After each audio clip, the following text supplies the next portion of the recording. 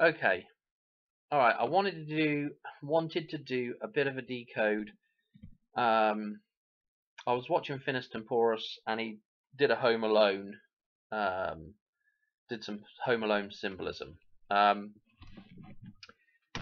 in a video, and I'll link that in the description. But what I want to say is this was in his video, and he points out the.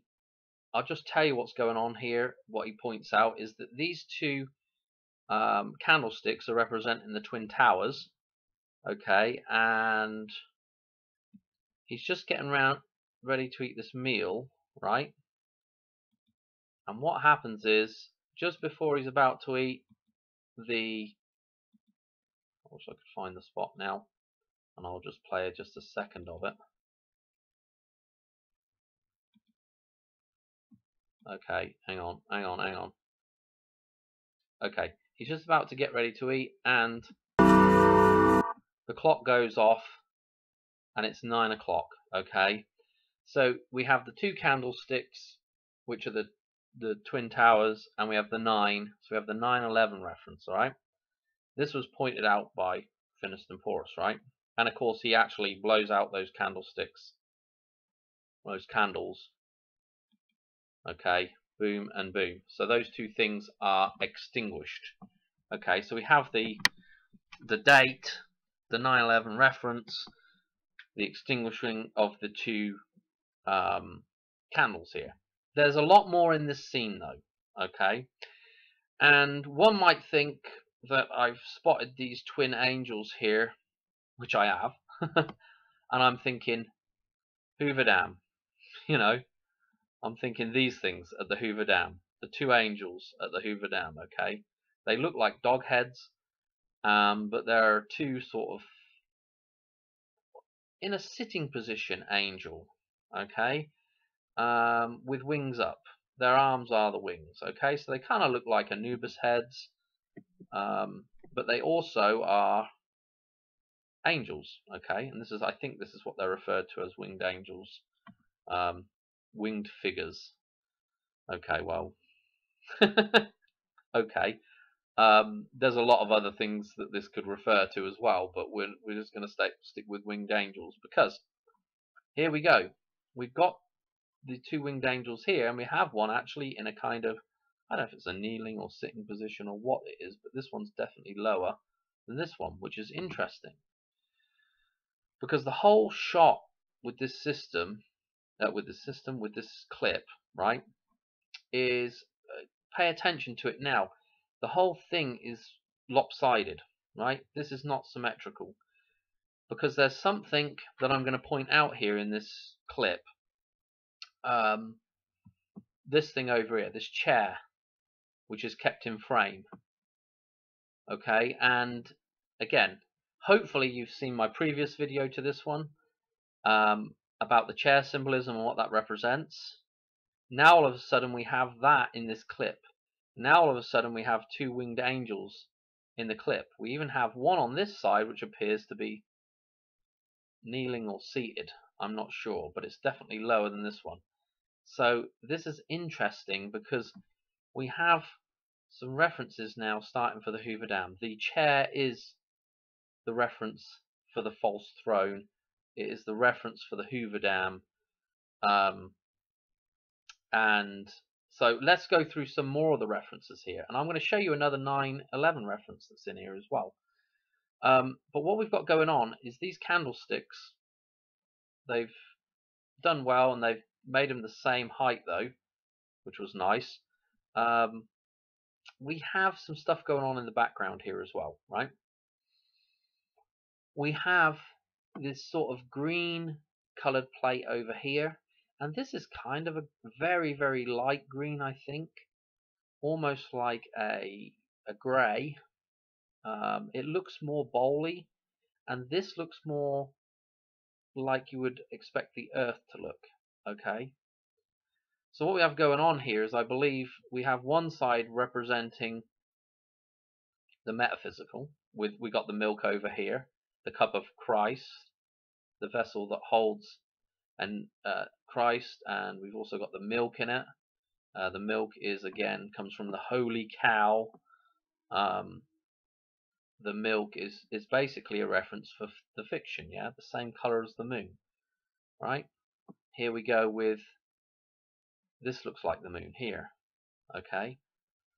So we have this stuff going on, and what is actually happening in this scene is that this thing is actually at a point where it is, I don't know, dominant over this thing.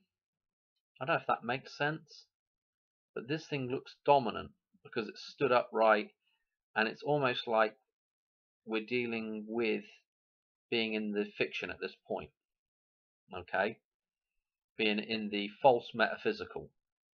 You're trying to explain this as best I can, but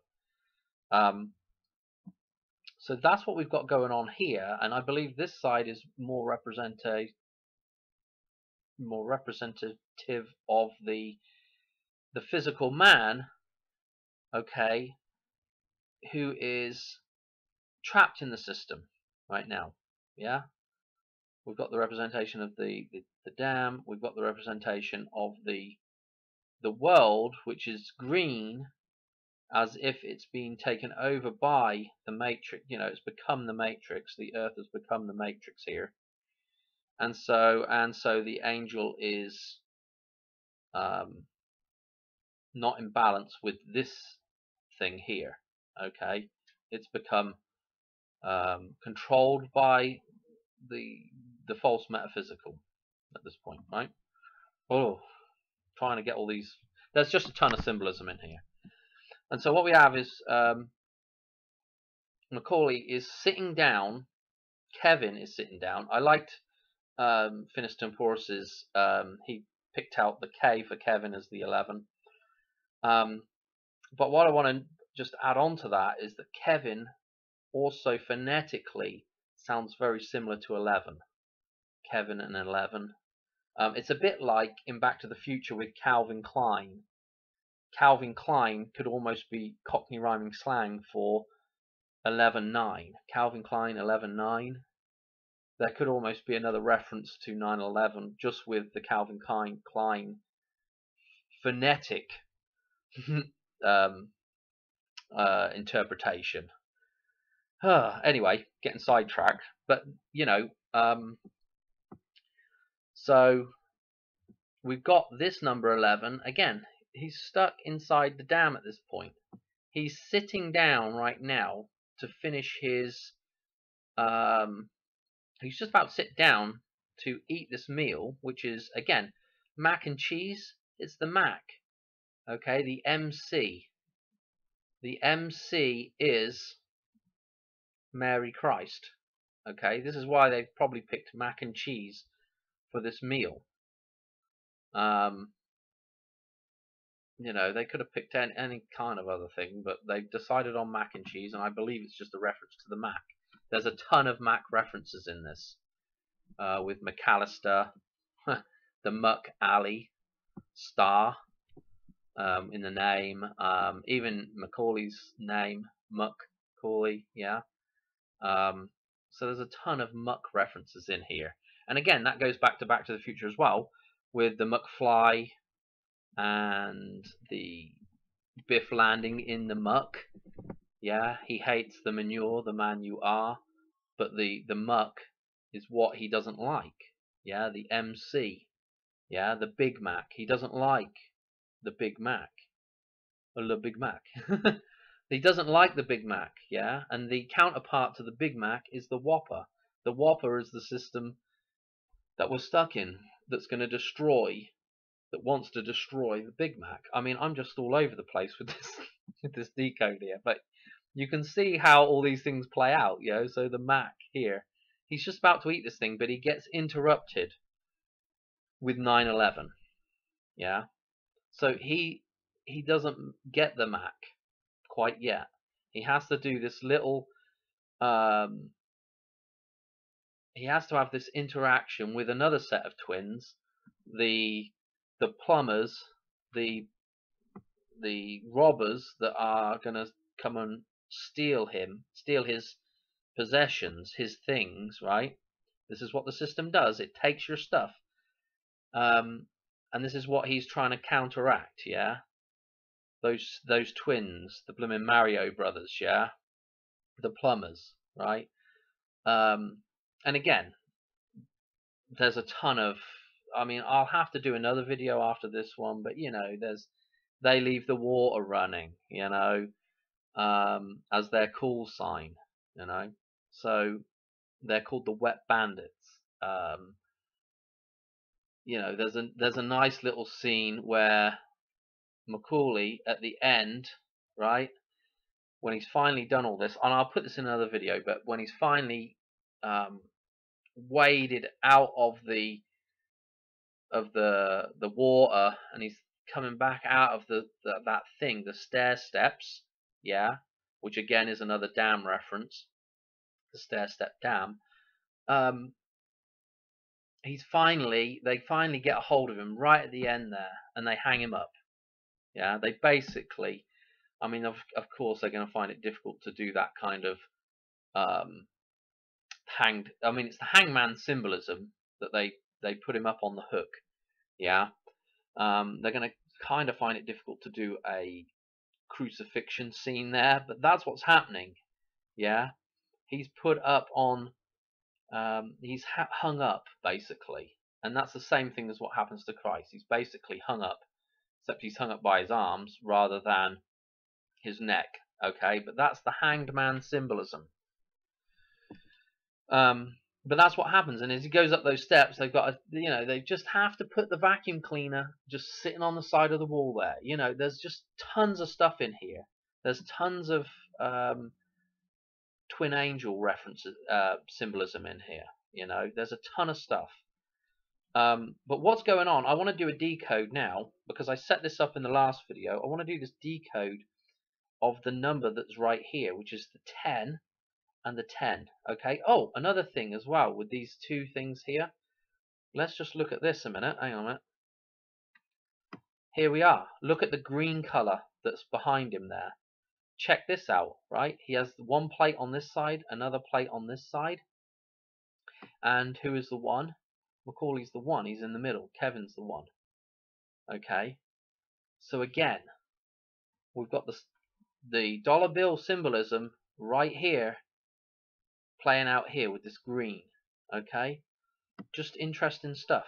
But anyway, I want to go on about this 1010 that's mirrored here. Okay. Because if you watch my last video, and I've still got the thing up, I was talking about this being the throne, this is the chair. Okay. And so I showed you this. Let me get rid of some of this jazz off of here, because it's going to be way too confusing if I've got a ton of stuff on here, right? But what I want to show you is, here's the 1010, right? Let me underline it, box it, or whatever. There's our 1010 that is behind Kevin, right? Now, we get interrupted by this thing, and these two numbers are basically the same thing. So we've got a double reference there. This is referencing 9/11, I believe. If you watch my previous video, what is going on here, for people that haven't seen it, I guess, and just a recap, is this 10/11 that is in the dollar bill. This is like one of the main folds, right? So this 10/11 is a super significant date. And we have another date that counterparts that, which is exactly the same numerology, is 10/11 or 11/10. You can say these around. If you want to be American, you can say it one way around. If you want to be English, you can say it the other way around. But basically what we have is a 10/11 and another 10/11, or an 11/10 and 11/10. Don't matter which way around you put them, right? These two dates are basically the same date, right? Or symbolizing the same thing. So the day before this date, okay, is 9/11. Okay, the day before this date is 9/11. So this makes this 1010 a reference to 9/11. Okay, but there's also a nice little number jump thing that we can do here. Okay, we also have, and I'll tell you that in just a second, because we also have the day of the resurrection Remembrance Sunday, which is 11/11, and 11 times 11, 11/11s are this day here, the resurrection again, 121. Okay, so now when we're seeing 121 references, we're thinking this could be an 11/11 references. These could very well be good references to the idea of resurrection.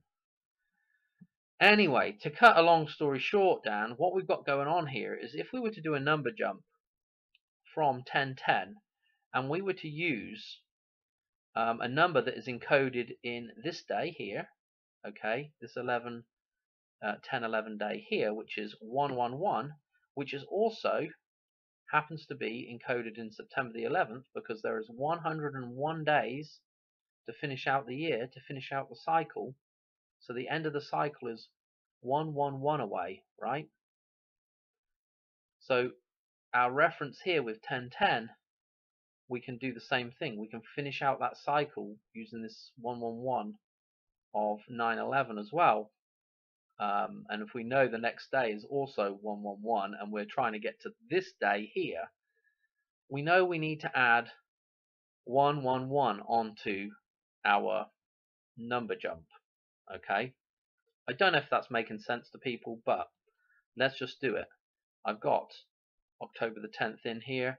We add 111 and it's taken us to the magic 29th of January. Okay, now this is the date right now that I'm looking at as the Hoover Dam date, but this may not be the date because there are 2 or 3 other dates that work in conjunction with this date, if you like. We've got the midpoint between this date and another date, which is the 20th of March, and we also have the 9th of May as potential dates, which all connect very well to this date. So for me to say that it's going to happen on this day is a bit of a, I don't know, it is what it is. There's potential there. Let's leave it at potential. But anyway, that's really what I wanted to show you there, was that we have this 1010 reference, and if we use the 9/11 reference, which is again referencing 111, because we know that 9/11 there's 111 days left to finish the year out, to finish that cycle, and this is what the idea is, we're finishing out the pie. That's what we've got to add on to this 1010 to get to our date. Okay, funnily enough, as this goes on, the chair starts to disappear, and it disappears right at 9/11. So we know that right when the donga starts going, the clock starts binging. Okay, and again, the clock is another reference to the clock tower, which is back to the Hoover Dam being the clock tower in Back to the Future, and the dam has 2 nice little clock towers on it at the Hoover Dam. So again, you know,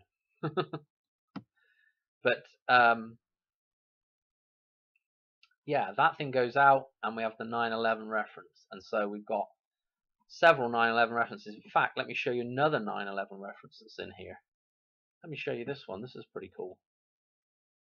He's just doing his prayer before he's going to eat his last supper as well, which he doesn't get to eat. So remember, that's the last supper before he goes on his little voyage around his house, fighting off the bad guys. And of course, there's a ton of other stuff. We have Man on Wire in there. You know, I'll tell you something else that's interesting about the film is right before that, I don't know. Anyway, when he's left home alone, they have a power outage, and what actually happens, as they show it in the film, is a transformer blows up. Okay, and again, not saying anything, but there is a coincidental transformer explosion at the Hoover Dam this year, you know, so it's just little things like that that are strewn through the film. It's just absolutely nuts. So what I want to say, anyway, let me show you this little 9/11 reference here. So he's getting ready to eat. I'll just click through it and we'll probably be able to see it. See if you can pick up on it, right? Now, what he does is he's got two forks sitting here parallel to one another. Two forks. The two buildings that have forks on the side of them is the Twin Towers, right? Are the Twin Towers, or was the Twin Towers, okay? He picks those two forks up, okay? He pulls the napkin out from under them, okay? It's almost like pulling the carpet out, the rug from under your feet. You know, you go toppling when that happens. Kind of reminds me when they Ghostbusters, where he yanks the tablecloth out from the table, see if he can leave the all the condiments and glasses and everything else all sitting there. But he doesn't, you know, half of it falls off the table. But this is what we've got going on here, okay? And then he puts the two forks back down, but they're not put down the same, okay? When they go back down on the table, they are kind of just mushed together, kind of wonky, okay? That is a super subtle, I believe, 9/11 reference there, the Twin Towers coming down reference. But most people would just say, oh, you are reaching there, Dan. But, you know, that's the kind of stuff that I think is just nuts. You know, they didn't have to put two. He could have just had a knife and a fork on here. He could have just had a fork. He's just, you know, I mean, really? Yeah, that's there to symbolize something. Okay? So anyway, that's probably it for this video. I think I'm going to leave it there. So you can see that jump though, okay? And you can see what is happening here is this is out of balance with this, and before he gets to sit down and eat this meal of MC, of Mary and Christ together, the Mac, he is interrupted by the bad guys. And so he has to go and fend off his home. Yeah, the home is the body. He has to fend off his home. The home is the physical world as well, the true physical world. Nature, that's our true home. That has to be fended off from the matrix, from the system. Okay, that's what's going on here. And I'm going to leave it at that. Yeah, pretty much covered most of it. There is, I mean, I've got a couple of other decodes that I wouldn't mind doing for Home Alone. But I've pretty much talked about most of it there. I mean, there's a lot more to it. Of course, there's several scenes that the Twinned Angels pop up in, and other little references to being underwater, like snorkeling stuff, and you'll see it for yourself if you watch the film. But anyway, I'm going to leave it there. Hope you enjoyed, and I guess I'll catch you on the next one. All right, cheers, bye.